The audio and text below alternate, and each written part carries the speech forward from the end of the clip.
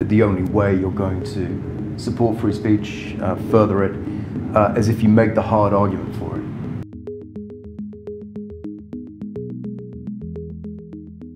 Welcome to Parallax Views, an IEA series of conversations about the politics of culture. My name is Marc Glendening, and today I'm really pleased to be joined by Bryn Harris, who is the Free Speech Union's Chief Legal Counsel.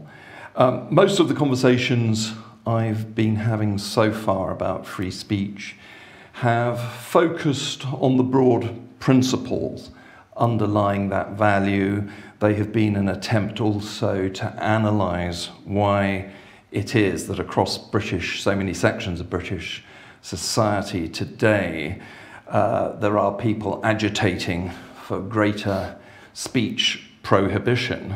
But today is an opportunity for me to try and get a more detailed forensic take from Bryn on the myriad of issues that relate to free speech. I'm keen to get an insight into where he and the Free Speech Union would draw the line between legal and illegal speech, to what extent he thinks that free speech is a value that should be imposed on private and public organisations. The more I get into this issue, the more I realise that while the principle of free speech is very simple, there is a lot of complexity relating to the environments within free speech takes place. Let me start, Bryn, by asking you how and why you got involved with the Free Speech Union. Yeah, well, thank you, Mark. It's great to be here. I became interested in free speech issues around about the time of the 2014 Scottish independence referendum. And it's a bit of a, I was going to say it's a bit of a crooked path, right? So I wouldn't say crooked because that suggests some sort of corruption. It was a sinuous path that I took that led me to the Free Speech Union. And about that time, I became very interested in, well, particularly the referendum question, but I was also quite concerned by the level of debate, the tone of debate, and the tenor. And it struck me that we were actually having quite a poor argument about it. It was full of invective, it was emotional, it was quite nasty. And so I became interested in, well, you know, how can civic debate be improved? How can we do better as civic decision makers entrusted with these huge questions, like should Scotland remain part of the Union? So that's when I really became interested in sort of, you know, thinking about free speech and its part in our civic structures. I started volunteering for and eventually directed a charity called Speakers Corner Trust, which started out by setting up Speakers Corners in other parts of the UK, or parts of England really. So not connected to the Hyde Park one, but, you know, sort of set up ones in, you know, Lichfield and other places. And the purpose behind that charity was to encourage civic debate, you know, to make us better, you know, public decision makers as voters, and very much a focus on dialogue. And while I was volunteering there, it was just like an evenings and weekends sort of thing, I became very interested in universities as sort of the new front line in the free speech debate. And I think then that's where you start to see a particular fault line developing. And so that charity, of which I've got a huge amount of respect, formed by Peter Bradley, former MP for the Wrekin. I think that was set up in an age where it could be taken for granted that pretty much everyone accepted and believed in free speech as a right and as a civic necessity. But I think over time, I think if you want to campaign for free speech, I think now you have to be more vocal in making the argument. I think there's a lot more skepticism that you have to overcome. And so it's not enough just to facilitate freedom of speech, to create opportunities for it. I think now you have to make the case for it. and in a way that means not necessarily getting your hands dirty, but entering the arena, because it is no longer accepted as an uncontroversial value. So that there was a sort of maybe a bit of a parting of ways, because I think that charity wasn't so keen on my more adversarial approach, and eventually I sort of stopped volunteering there because, you know, just busy with other things. And then Toby Young wrote a Spectator article where he put out the call and said, look, I'm setting up the Free Speech Union. Here's my email address if you've got any ideas. So I just got in touch because I'd done various things, various resources and documents, and I thought if I just pass them to Toby, he can do something with them. And that was it. Then I was sort of pulled into it, rather like Al Pacino in The Godfather Part 3. If we can resume our conversation about films, they pulled me back in.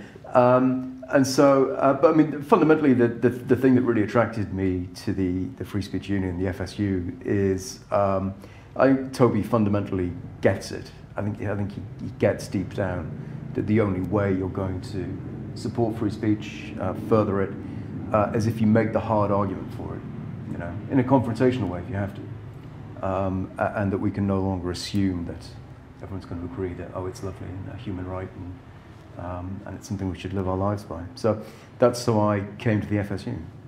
Yes, I mean, that has been a great, I mean, certainly for my lifetime, cultural change when the vast majority of people, you know, when I was first going to university, sort of accepted the value sort of unthinkingly or instinctively. And then over the past 30 years, particularly the last 20, it's very interesting to see that part of the culture has dramatically changed and that this is not now an accepted value universally at all. And that's quite a chilling transformation. When I was young, it was essentially religious conservatives who wanted to suppress some of the kind of films we were talking about earlier and other things, a slight obsession they had with sex, though they weren't trying to stop people talking politically. Yeah. What's interesting now is that it's kind of relates to virtually everything, but it certainly is political.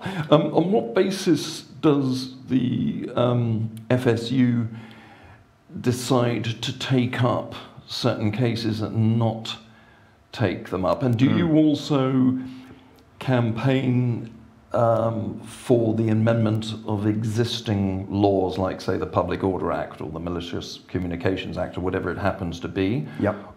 So, right, okay. Yeah, no, well, it's a good question. And I think the first question is, it can be quite a tricky one. So members pay to subscribe to the FSU, and we offer a discretionary legal service that we said, it's at our discretion that we will see if we can provide legal assistance.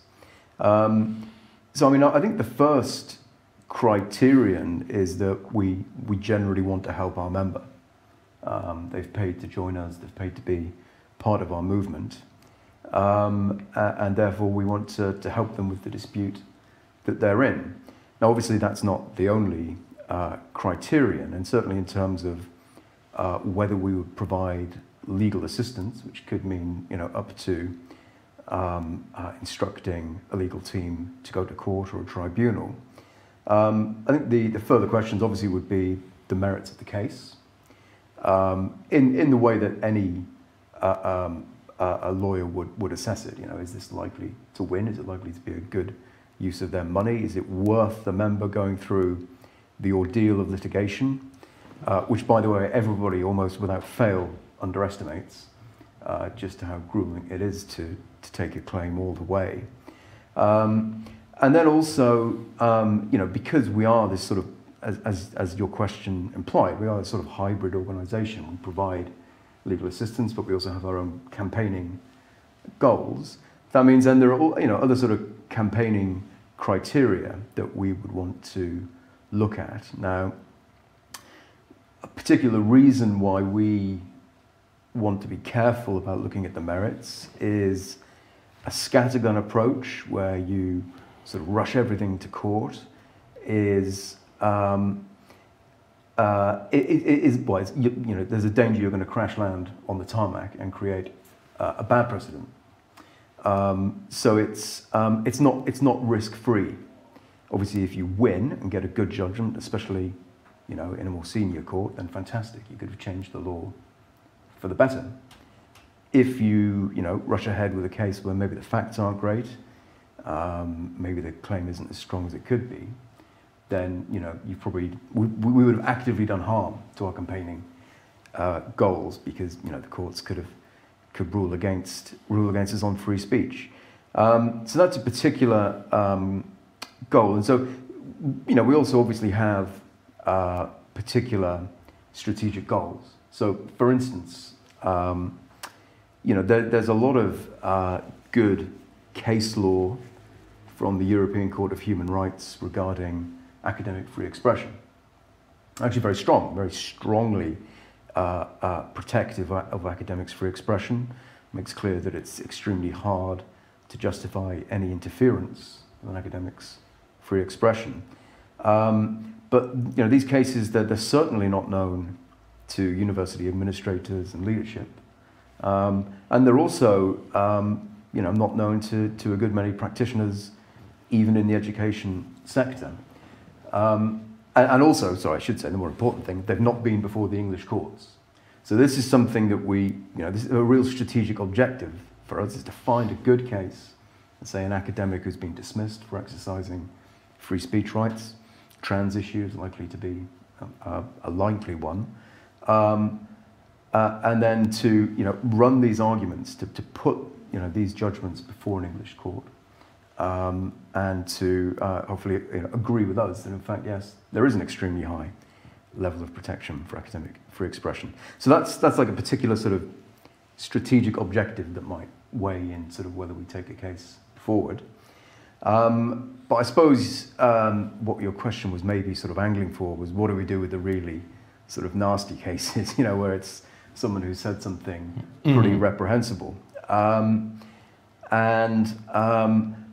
I think, there's one thing, we do have our own statement of values, whereby we say, well, look, there are some things that if you've been horrifically racist, we probably won't want to, sort of stand up for your rights or be associated. I mean, my position, and I'm not going to say this is the FSU's position, is that the greater the interference with liberty, the more we'd be willing to help nasty cases. So if somebody were dismissed from their job for whatever, espousing fascist views or deeply anti-Semitic or racist views, there we'd probably err on the side of, well, the employer has their own freedom of association and their own right to say, we'd rather you weren't representing us to customers. If that person loses their liberty and is charged under, for instance, the Public Order Act, then that's a different matter, because there's no question there of defending what they said. It's simply making sure that the state has got a good reason to interfere with that citizen's liberty. So the sort of appetite for helping with some of the fruitier, more offensive cases, obviously expands with sort of the greater the detriment. So as an example of that, and this will take us on to your second question. So we helped Joseph Kelly, who is a Glaswegian labourer who, while tweeting from the pub, let this be a lesson to all of us, while tweeting from the pub, commented on the death of Captain Sir Tom Moore, burn in hell, the only good Brit soldier is a dead soldier. Now, he was convicted under the Communications Act, section 127, for misuse of an electronic network and a grossly offensive message. Now, the Communications Act is something that we are, it's very much in our campaigning sites. And in this case, I'll come on to political action afterwards, but in this case, Mr. Kelly soon exhausted the domestic remedies, and he was in the Scottish system, and he soon sort of reached the end of the line there. So we helped crowdfund for him to go to Strasbourg, to the European Court of Human Rights. And there, the challenge, an important part of the challenge, is that gross offensiveness, simply as a concept, does not have the quality of law, which is to say, it's so inherently subjective. Yes, I mean, it's chilling that, state officials, the police, the Crown Prosecution Service can potentially take you to court, because what is offensive to you is not necessarily offensive to me, and even if it is, so what? Exactly, we're adults, we're not, in the kindergarten. I mean, exactly, and I mean, in this case, of course, he made the comment about someone who had just died, so, Sir Tom didn't suffer any detriment. It wasn't a racist comment or anything like that. So it's hard to see really what harm was done by this deeply off-color comment. But I mean, certainly that is the line of attack with that appeal, which is being brought by Fred McIntosh, Casey, and Cameron Smith. That it is so arbitrary. It's so hard for there to be a legal measuring stick for what constitutes offensiveness. That it simply doesn't have the quality. So this case is ongoing, is it? It is. It's with the registry in Strasbourg at the moment. Right. Now, I mean, one reason why it was particularly important at the time was that at the time England was choosing to ditch Section 127, the Communications Act, and replace it with a new harmful communications offence. And this was on the recommendation of the Law Commission, which, while we don't agree with all of its positions, particularly on hate speech, it did produce a very thoughtful report on reform of hate crime. And this would have resulted, however, in England having a more liberal regime and Scotland retaining Section 127. So that was one particular reason why we thought it was very important to help Mr. Kelly go to Strasbourg.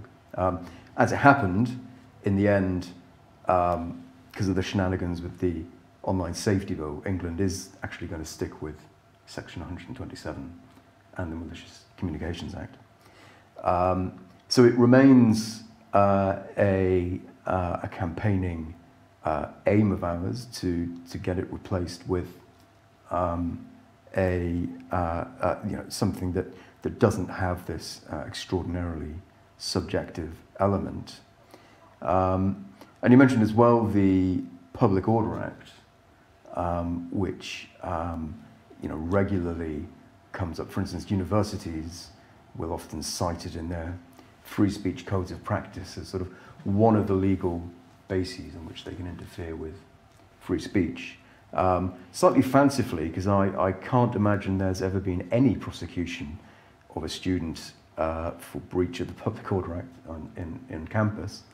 But there was an interesting case recently concerning James Allchurch, who was just convicted in Wales for a series of really fascist and anti-Semitic podcasts.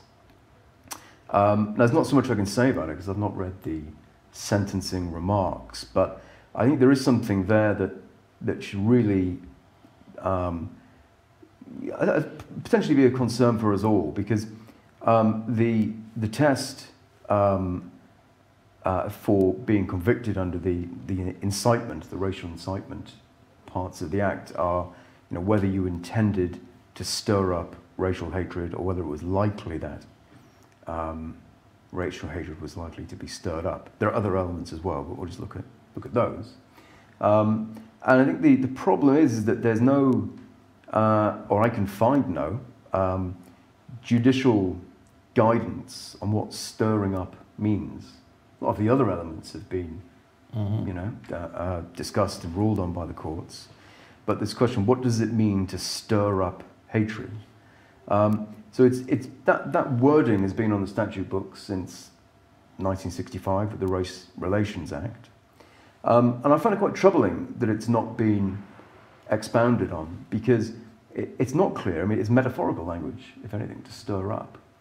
And it could apply to a range of sort of cases, from sort of weak cases to strong cases. Now, obviously, someone who says to a group of acolytes who hang on every word of this leader of whatever, a sect or a group, who says, go out and smash windows of this community. Well, there's very obvious proximity to actual violence there, because that person speaking knows, or should know, that their followers will go out and do that. Just like when an army officer shouts fire, he knows that his soldiers will do exactly that. So the word is very close to the deed. But isn't one problem for me as a sort of free speech, libertarian, partisan fanatic, that I don't believe any human being can be stirred up by another human being. I mean, if you were to tell me to do something, ultimately I have agency. I decide whether I'm going to. So if you have some rabble-rousing person, let us say maybe an anarchist or a Marxist, who's saying, go and, smash up the homes of the bourgeoisie, or kill them in their beds, these are just words. Yeah. Nobody has to act upon this, and if they do, it seems to me they are morally responsible, not the person who's doing the stirring up. But I mean, I think that's a position a lot of people wouldn't accept. But I think no. I mean, yeah. I think you're right, but I think there has to be a certain gradation. So, for instance, nobody. Let's say you have an army officer who is up in court for illegal orders, where he's ordered his soldiers to fire on a crowd. Now, nobody would think that army officer has a free speech defence. Nobody would think, he said, when I said fire, I was expressing my free speech rights. Now, for all of us, we'd say, well, that's an order. But he's in a rather different context to a rabble-rousing, well, he might be, but then political activist on a soapbox. But then, let's think of someone who perhaps has some sort of position within a community. Maybe there's some sort of thought leader, or maybe a religious leader. Now, obviously, there's not the same legal obligation as applies between the army officer and his platoon. But nevertheless, there's still significant awareness in the mind of that leadership figure that their words will translate into actions. But I mean, I think the nub that we're coming to, though. First of all, what I want to say though is that I think this must be clearly, bright line distinguished from mere persuasion. So if I said, maybe fallaciously, maybe completely wrongly, from facts A, B, and C, I deduced this about this minority group, and if I merely stated it as what I believe to be fact or an opinion, that I think should never count as incitement. The fact that it might stir up hatred in another person, in the sense that they may agree, they may be persuaded, I think that needs to be carved out. We need to say that is not stirring up. Stirring up is always something that is more likely to lead directly to action, to violence, to harm. So, getting sort of towards the J.S. Mill sort of harm principle, but just returning. So I mean, that's definitely my view. That's why we need to think more carefully. What does stirring up mean? We must ensure that it doesn't catch mere persuasion. But to go back to your point, I mean, I think the philosophical difficulty that that a libertarian might have with the Public Order Act is that it's just that. It's an act to protect public order. And the law would look at it as are these acts likely to, I don't want to say breach the peace, because that's a separate legal provision, but is the net outcome of it, regardless of people's individual free conscience, is it likely to result in disturbance and disorder? Now, I mean, we might come back to this with some of the other things we're going to talk about. I think if you are in exceptional circumstances where there is a great danger to the public, if there's a tinderbox situation, we know if you're trying to stop black shirts, roaming through Cable Street, intimidating the Jewish community, if you're worried that it's going to kick off, which is obviously where the first Public Order Act came from, then I think it can be justifiable. The problem, though, is that these pieces of legislation tend not to go from the statute book once the tinderbox situation is passed, and I think that's a danger. One of your great successes recently has been the blocking of the Worker Protection Act, which was an amendment proposed by two Liberal Democrat politicians to, I think, the Equality Act, which, while it has been blocked for the time being, it nevertheless offers us sort of an extraordinary insight, does it not, into the minds of some in the speech prohibitionist movement, whereby employers, as far as I understand it, and I know you did a lot of work on this, could be sued by their own employees for overhearing or being subjected to spoken words in the workplace or in their work environment by clients. Yes, that's pretty Now, it seems to me that these so-called Liberal Democrats are wanting to establish complete state surveillance over every area of civil society and to actually criminalise potentially, or certainly bring the law into the sphere of private conversations, which has already happened in Scotland, which I know the Law Commission for England and Wales at one time were advocating for down south as well. I mean, this is a really disturbing development, isn't it? Yeah, so it is, and let's hope we are sort of past that danger.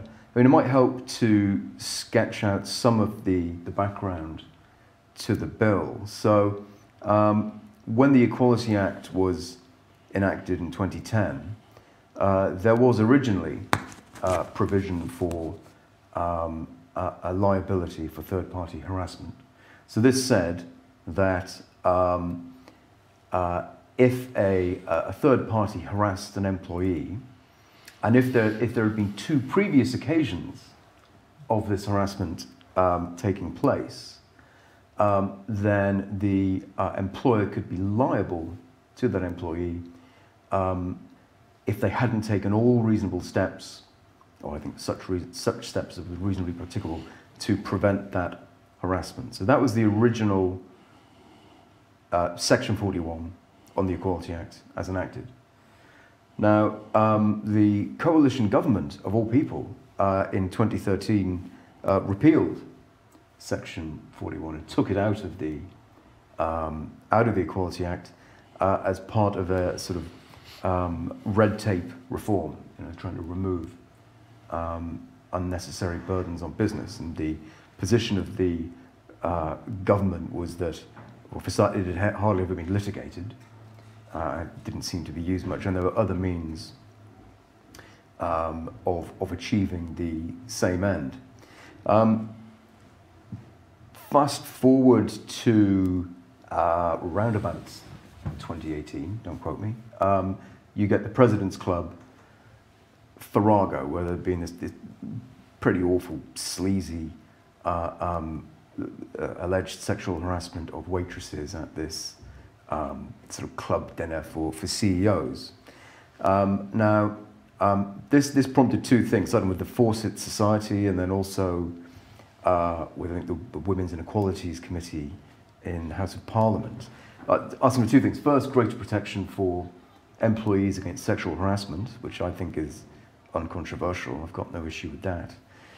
But for some reason, somewhere along the way, they tacked on third-party harassment there as well. So there wasn't any, or I didn't see any clear reflection on either how those two hung together conceptually, or how the evidence that was coming in, real evidence coming in of employees, mainly female employees, being sexually harassed. There was seemed to be no reflection on how that evidence would necessitate the reintroduction of third-party harassment, but they were just sort of bundled together in this slightly lazy way. So, in terms of how did we get there, and then sorry, I mean, eventually there's a government inquiry, consultation.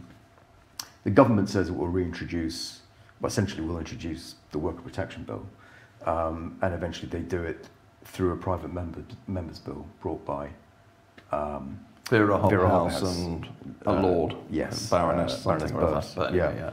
So that's how we got there, to sort of get some of the facts down. I mean, I do think, I mean, this is pure speculation on my part. I mean, I do think that part of the impetus in trying to reintroduce third-party harassment was almost a pure power play, that because the Equality Act is pretty much a sacred text for a number of people who hold quite a lot of institutional cultural power, I think there's a feeling of sort of lèse majesté that they dared to take it away in 2013, right. And so it's also an act of restoration, a sort of restoration of of privileges almost.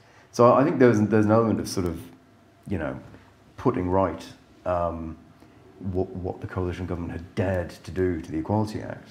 But I think as well there's a great degree of intellectual laziness, if I can call it that, in terms of there wasn't any attempt to think, or no ostensible attempt to think through, first of all, why it was necessary, how the evidence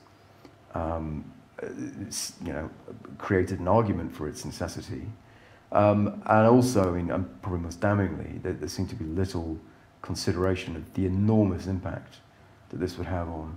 I mean, employers would have to presumably sort of put up signs in pubs and restaurants and in football stadiums, sort of outlining the type of topics that could and could not be discussed, kind of words that shouldn't be used, because I think the amendment says, they have to take all reasonable steps, whatever, again, that means. So the implications are pretty horrific. But I mean, this attempt to regulate private speech, I mean, we also see in another context I'm keen to ask you about, this attempt. So, for example, there's a Conservative MP, I think, called Alicia Kearns. She wants to make it illegal for anybody to have a conversation with a trans person who is thinking of going down the road of having a sex change operation. I mean, not that you can change sex through the operation, but anyway, that's the theory, is that you can. And she wants to make it illegal to engage in, I think, what she calls LGBT plus conversion therapy. So a psychotherapist would be banned by law from offering his or her opinion to a client. So it's as if you had somebody who was, say, suffering from anorexia. And the law said, well, you're only allowed to affirm that this is actually a good path of development for you. I mean, this is incredible stuff, isn't it? I mean, this is really Orwellian, sort of proto-fascistic, in my opinion. Yes, so let's start with, so we'll get on to conversion therapy, because I guess we don't know, I don't think there's a bill yet. It's coming. It's likely to be awful, is what we're hearing. But I'll come on to that. But I mean, what I'm interested in first is the issue you touch upon of regulation by law of what one might call mere interactions. So the law is practiced, and in fact it's I think appropriately used to regulate those who have decision-making power, because decisions are taken through a process, and the law can regulate processes, that's what it's there for. And the law is also there to regulate or prevent the abuse of power. So for instance, and I don't know if you and I will agree on this, but I mean, I think it is entirely appropriate for the law to restrain the power of an employer who may wish to dismiss an employee and perhaps sort of harm a person's sort of free route through the job market on the basis of their race. Now, I think that is an abuse of the employer's decision-making power. And I think the law should step in, as the Equality Act does, to restrain that. And that's because the employer has great power, it has a power that affects the liberty of that person and their liberty to find a job, to interact with the job market. And I think the law should say it may not be abused in the name of sort of racial malice. And so to that extent, the provisions of the Equality Act, or the basic sort of discrimination provisions, are pretty uncontroversial. And some people, so I'm going to get to the bad bits, but those bits I think are uncontroversial. And even though the Equality Act essentially codifies various EU directives, nevertheless, the UK Parliament stood against this far before we joined the EU in 1965.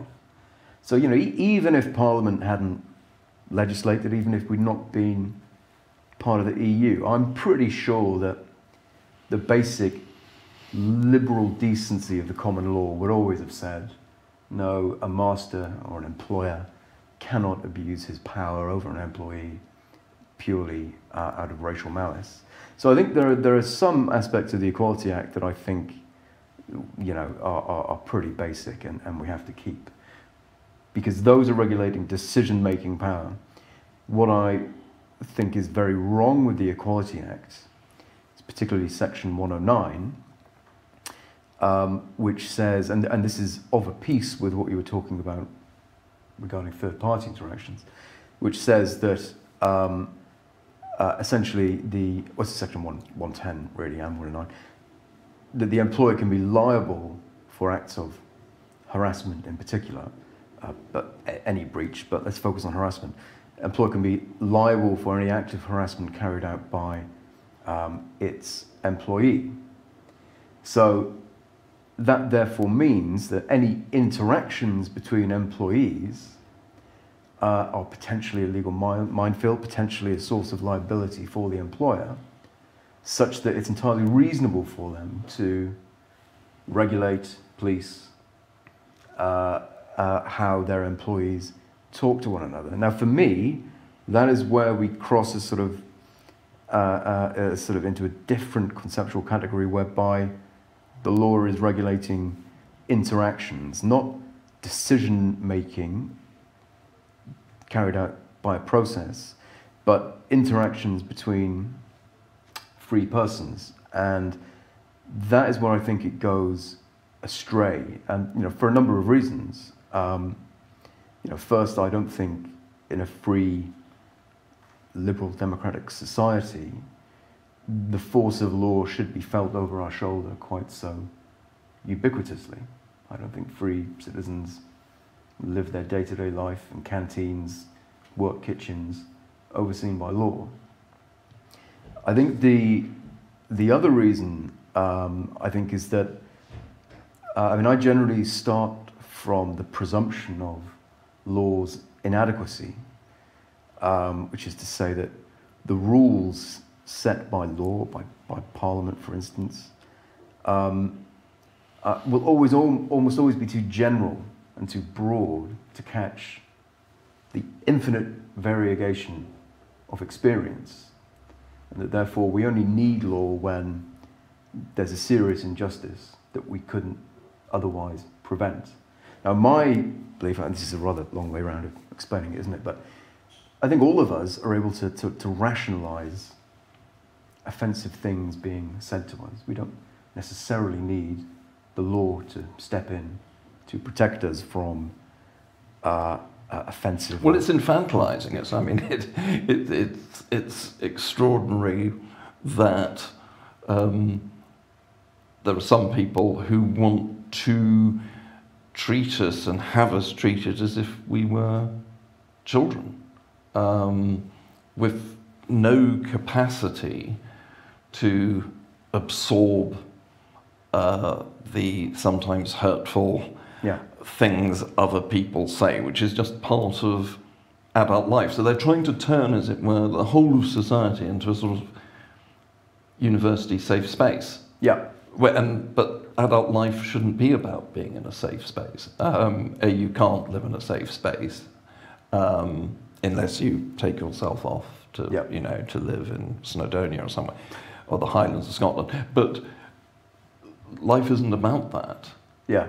No, I think I agree. I mean, I'm going to split hairs a little bit. I mean, so first of all, generally, now you may well disagree with this. I mean, to me, my view on the Equality Act is that those sorts of interactions, or basic interactions between employees, are just not within the province of law at all.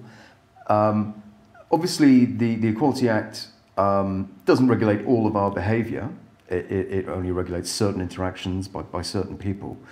Now, my default position is that our basic moral judgment as free citizens is generally more sophisticated and flexible than any test that could be imposed by a court.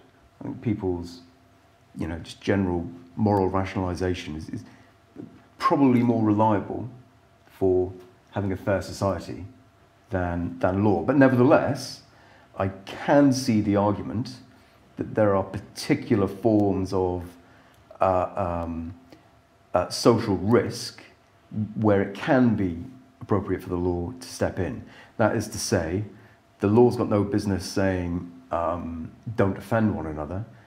Potentially, and I probably don't agree, but potentially it can be right to say you must not offend each other on the basis of race or religion, because that could be particularly deleterious to public safety and peace. Now, I know you might disagree with that. I'm horrified to hear you say that. But no, I mean, look. Yes. If you think of a society, but I mean, that would be grounds, for example, sorry to interrupt, for say ban an orange march through the middle of Glasgow or Belfast, because clearly there are going to be people, say, of the Catholic persuasion or sensitivity who don't like that, and vice versa with an Irish Republican march through the middle of Glasgow. I mean, tough, we're citizens, other people have the right to march about and say things we don't like about our religion or our politics. You've shot my fox there, because the example I was going to bring up was what would we do in a place like Belfast, where expression of those beliefs, could be extremely inflammatory. And so,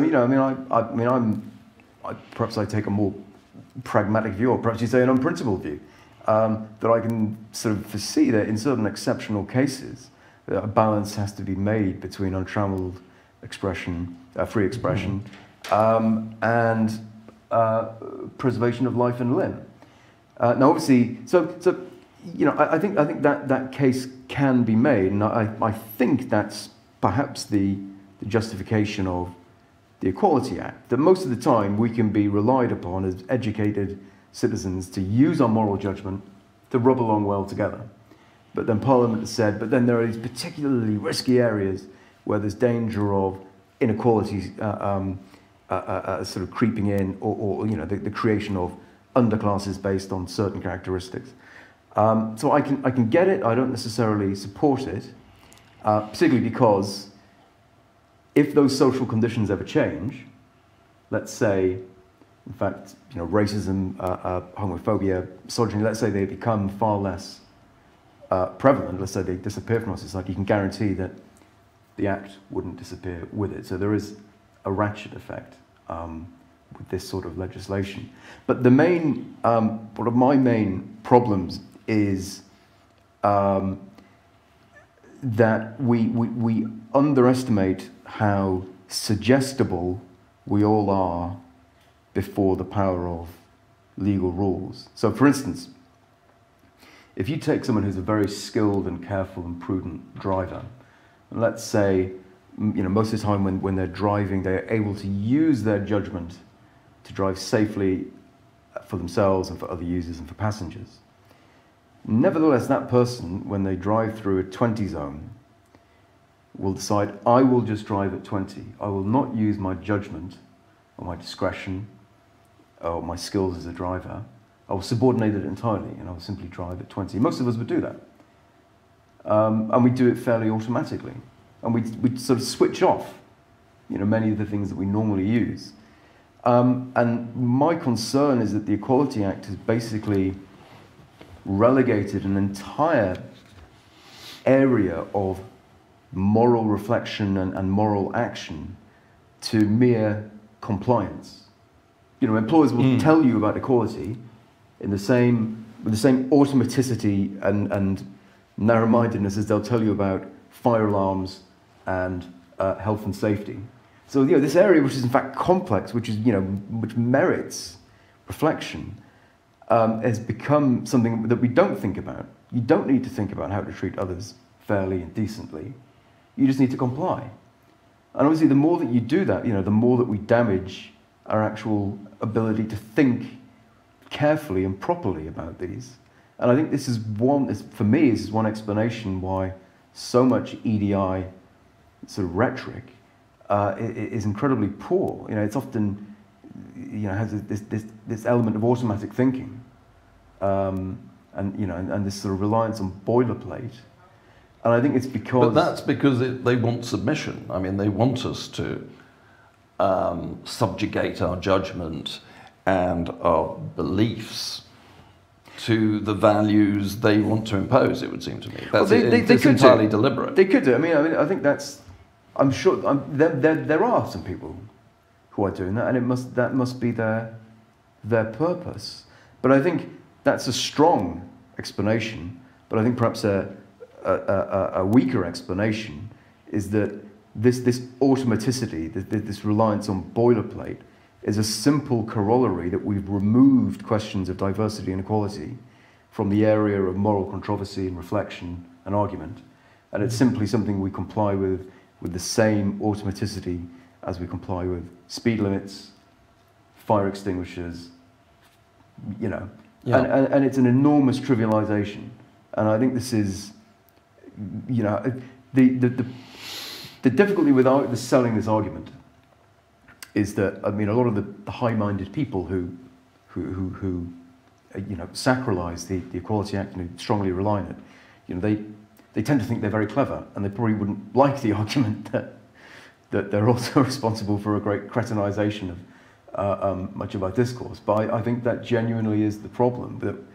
And this isn't too radical. What we're talking about really is a sort of like J.S. Mill's notion of the dead letter, that when you demand mere compliance, such that people don't reach their principles through a process of argument and reflection and free exploration, they become dead letters. The principles that underpin them wither away, and you just have these sort of sterile, rather lifeless sort of dogmas. And I think that's very much the danger that the Equality Act poses, that it reduces the quality of thinking and debate and reflection that goes into these actually very important moral concepts. Because of course equality is important. In a democracy, nothing is more important than equality. Nothing's more important than equality before the law.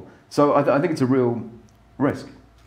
But I don't see it being tinkered with by Parliament anytime soon. No, sadly. So I think I'm going to throw it open to our members of the audience now, if they have any questions, and then I might come back with a final question for you. So I don't know if anybody would like to make a comment or ask Bryn a question. You must disagree with something you've heard, hopefully. I've got a question. Great. I'll start off. So it was mainly a question regarding when you guys mentioned an employer's freedom of association versus an employee's free speech or right to free speech. So where's the line drawn over there? So at what point can an employer justifiably cut ties with an employee over concerns regarding certain kinds of speech, be that hate speech as such? Yeah, I think that's a very good question. We were talking earlier about sort of strategic objectives of the FSU, and certainly one thing that we are keen to push back upon is when employers cite non-compliance with our values. They say that this employee doesn't fit our values. You do get into a very, you can get into difficult territory. Now, I think the baseline for me is that there's a legitimate scope to the employment relationship, that your employer can buy your labor and can buy your time, but can't buy a window into your soul. And so for me, that is one potential way in which we might draw that line. We will say, well, look, what is legitimately part of the business relationship that you have as employer and employee? And then, what is beyond that, and therefore essentially abusing the relationship so as to secure some sort of ideological end. But I think it will be very difficult because any law, I mean, again, we're going back to the inadequacy of law. Any law that were to apply to this would have to apply to however many sort of millions of employees there are out there. Now, if you look at someone, for instance, who is explicitly made or explicitly agrees to be, in contractual terms, an ambassador for their organization, if they're told that, your conduct represents us and we expect you to be an ambassador for the organization, then as long as that commitment was freely made and it was very clear that was going to be an obligation on the employee, then obviously I think to a degree that means that employee with their eyes open has said, well, I agree to perhaps a lessening of my right to speak freely. But I think it will be very difficult to draw the line, yeah. Thank you. I had a question for Marc as well before I hand it off. So when talking about stirring violence or inciting violence, you said that these are just words and everyone has agency, you don't have to act on them, right? Mm-hmm. Couldn't you make the argument that certain people have reduced agency to act independently due to the power, be it a rabble-rouser, a political actor, may have over them, or they just possess in general due to their position? No, I fundamentally disagree with the premise of what you're saying, because we either all have free will by virtue of the fact we're human beings or we don't. And so therefore I don't really accept the idea that there are some sort of superhumans who can somehow direct you and me against our will to commit some other regarding act against another human being. So obviously this is very typical, isn't it, with the case of Donald Trump and the riots on Capitol Hill. It seems to me that the people who stormed the Senate building are entirely responsible for their own actions, and lots of people heard the same speech and didn't go and do anything in any way. The words were pretty vague, I think, from Donald. So I just don't accept. I think we have to take, as adults, we have to take responsibility for our own lives and our own actions. I don't know. Do you want to come back on that? Yeah, but if we say there's a clear causal link, so if we say that but for this person stirring things up, it wouldn't have happened. And let's say that this person who did stir up did it with bad intent, that they wanted violence to ensue. I don't see necessarily why we need to sort of think about the free will of these people who were incited. It's enough to say, well, this person acted in a bad way, with mens rea, and there was a causation of that harm. That without this person standing there on the podium wagging their finger, those bricks wouldn't have been put through windows. So I mean, I do agree with you that it can treat people as automatons, but I think really the focus is on the person doing the incitement, and what they cause and what they intend.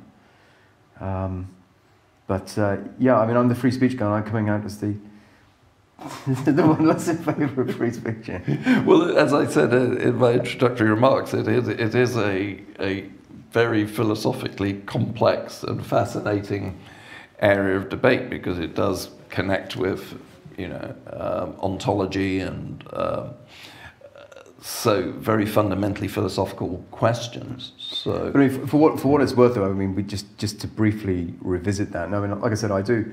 I do agree that I do believe, that someone who should know that their words will have the effect of producing certain actions, I think that person can be liable. But I think the effect of that is that it would be almost impossible to prosecute. I think it would be extremely difficult to prove that someone knew that their words had such a hold over other people and that they intended it. So I think the net effect might be to your liking, in that it would make public order acts, or at least incitement laws, to have very, very little or no effect. Anybody else like to come in? I do have a question. I don't know if it kind of piggybacks with what you just said, but in terms of kind of this idea of being punished for inciting violence. Do you want to speak, sorry, into the thing? Yeah. In practicality, I would totally understand kind of why theoretically that should be punished, because ethically you could argue it's the same thing. But just in practicality, do you think there's ever a way to really kind of punish that in an effective way, just because, like you said, it is so hard to know what somebody's intent is, and can you ever really punish intent if you're not truly able to prove it? Yeah, I mean, so that's a problem with, virtually all criminal law. How do you prove the intent of the person who is acting, given that we generally don't signpost our intention, we just do it. So therefore it becomes a question of, what can you infer their intent from what they were doing and saying. Now, I mean, there's certainly one controversial aspect of our incitement laws is, and our public order laws, is that there are some sort of lower levels of mens rea. So, for instance, in terms of stirring up racial hatred, it's either that you intend to stir it up, or that it was likely to be stirred up, and you intended to say something that was insulting. So, obviously, with intent, I mean, that's the generally the best protection of liberty. So, somebody can only be liable if they actually intended it. So you can't be criminalized because you accidentally committed a crime. So there is an argument for saying that, especially provisions like this, which can potentially affect free speech so much, there's an argument for saying that they should be intent-only offences, and that there shouldn't be any criminal liability just because you did something that was likely to stir up hatred, or was likely to cause harassment, alarm, or distress. So I mean, and I think I would agree with that, but I do accept that you're still left with the general question of how do you prove their intent, and the question is, we cross-examine witnesses before a jury of 12 people on the electoral roll, and we see, do you believe that they had the intent or not? Which pieces of legislation at the moment relating to free speech do not require mens rea to have been established when prosecuting somebody? I mean, well, so stirring up racial hatred has a likely to, so that's intent, or stirring up hatred is likely. So that's Section 19 on Public Order Act. I think the other identity, you're really putting me on the spot here, Mark. The other identity-based stirring up provisions, I think, are intent only. And then, so Section 5 of the Equality Act, which is the basic sort of using abusive or threatening words with intent to cause harassment, alarm, or distress.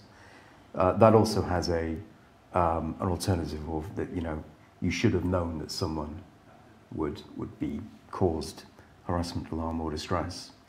And if that was wrong, then your listeners can write. In fact, I was deliberately testing you as the chief legal counsel, but I did I pass? Is there a last question? Comment? Would you like to? This is also on the power of words and the ability to stir up emotions in other people and actions. But given that people have different mental capacities, sort of innately, independent of the power of other people to influence your words, people have innately different mental capacities to hold independent thoughts or due to mental health problems, not because of a particularly influential figure, for example. It seems kind of unjust to have a moral code for freedom of speech when you have when you consider that your intent could divert so much from the consequences of your words. If that makes sense. Yeah, I see what you mean. So yes, so should someone be liable simply because of an unreasonable reaction of another person who perhaps should have taken a more reasonable interpretation of what you said? Is that what you mean? Yeah. Yeah. I think it's interesting. I mean, just switching briefly from sort of criminal incitement and just looking at the employment context and the Equality Act. Now, I think again, I'm going to be the real sort of wet rag against Glendening's tough libertarian, but the Equality Act does have a test. It says, well, first of all, it says for non-intentional harassment, and that in itself is a minefield, the idea that anyone could be liable for unintentional harassment. But it does say that the court has to take into account the perception of the complainant and whether it was reasonable in those circumstances for them to feel harassed. Now, the problem that I've got, aside from whether there should even be such a thing as unintentional harassment, is that I think most of us in our day-to-day lives are actually far more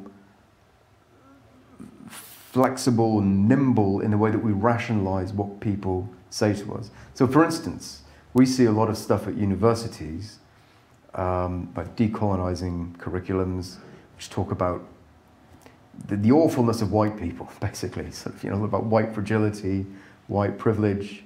And now there are some people who want to say, well, look, that's harassment towards white people. Now, I personally don't really care that much. Now, possibly that's because I'm at the, I hold power as a white person, a white male. Maybe the sort of the woke people have a point. But alternatively, it's probably because I'm just able to rationalize it, because I sort of think, well, these people are probably just pursuing something fashionable. It's probably just a bit of groupthink. Maybe they're just showing off a bit. Maybe they're, dare I say it, a bit dim. And I just so we all have lots of ways just to rationalize things that come in towards us, which allow us to say, well, actually, you know what, this doesn't really do me any harm. I don't really feel that threatened by, talk about sort of white fragility or, all that stuff. And I just think that no legal test could ever be as sophisticated as those day-to-day rationalizations. Even though the law tries to get it, I don't think it can.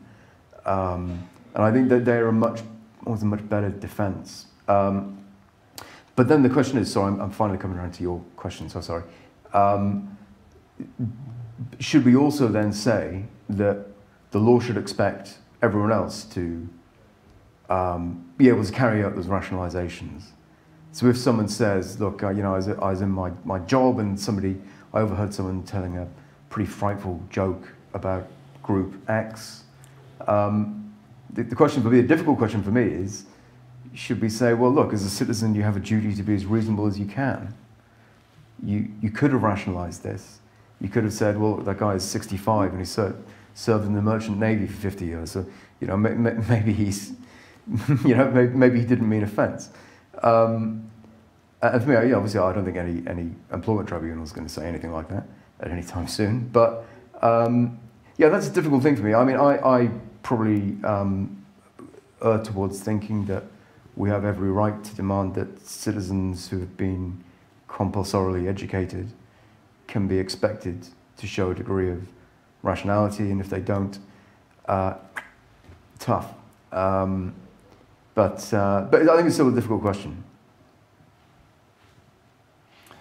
Bryn, thank you so much for taking the time. Not at all. To be with us.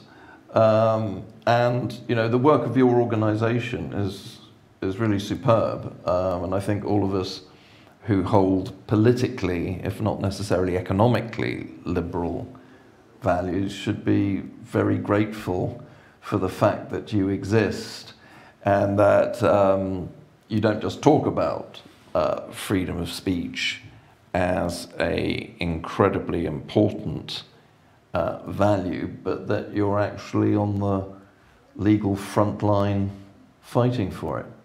So thank you very much for joining us and taking our questions. Thank you, Marc. Great to be here. Well, if you enjoyed that conversation, why not watch one of these other videos?